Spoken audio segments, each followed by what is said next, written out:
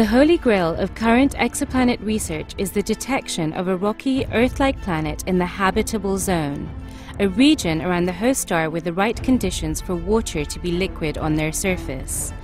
The latest result from the European Southern Observatory comes closer than ever to attaining these goals.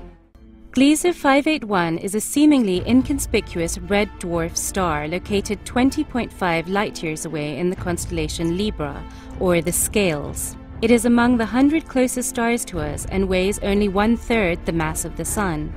Such red dwarfs are intrinsically at least 50 times fainter than the Sun and are the most common stars in our galaxy. For astronomers studying exoplanets, red dwarfs are ideal targets for the search for low-mass planets where water could be liquid. Because such dwarfs emit less light, the habitable zone is much closer to them than it is around the Sun, which makes it easier to detect the planets. Professor Michel Mayor from the Geneva Observatory and his team of European astronomers have carefully observed Gliese 581 over the past 4 years using the world's leading planet hunting instrument, the HARPS spectrograph, on the ESO 3.6 meter telescope at the La Silla Observatory in Chile. Now what they found was that Gliese 581 is orbited by a planet that has only 1.9 times the mass of the Earth. This planet is known as Gliese 581e, and it is the lightest and most Earth-like planet so far discovered outside of our own solar system.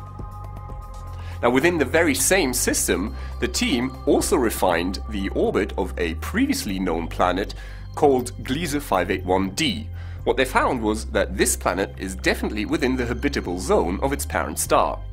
Now what that means is that the planet is just at the right distance from the star for any water that might be present at its surface to be liquid.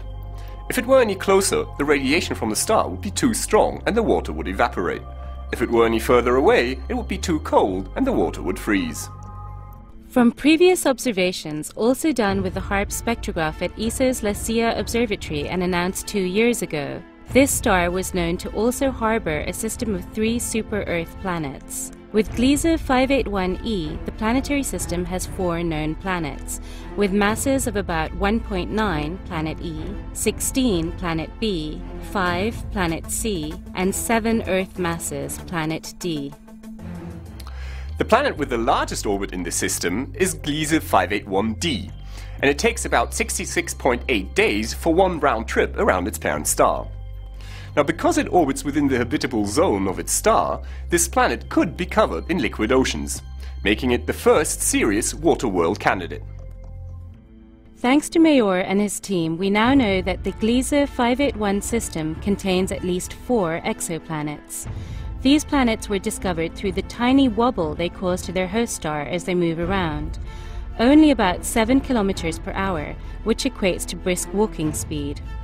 The discovery of Gliese 581e and the refinement of Gliese 581d's orbit were possible only due to HARPS' unique precision and stability. Using the HARPS spectrograph, Michel Mayor and his team of European exoplanet hunters are leading the way towards answering some of our most fundamental questions about life outside of our own solar system. They are confident that in the not-too-distant future, a truly Earth-like planet will be discovered. So stay tuned.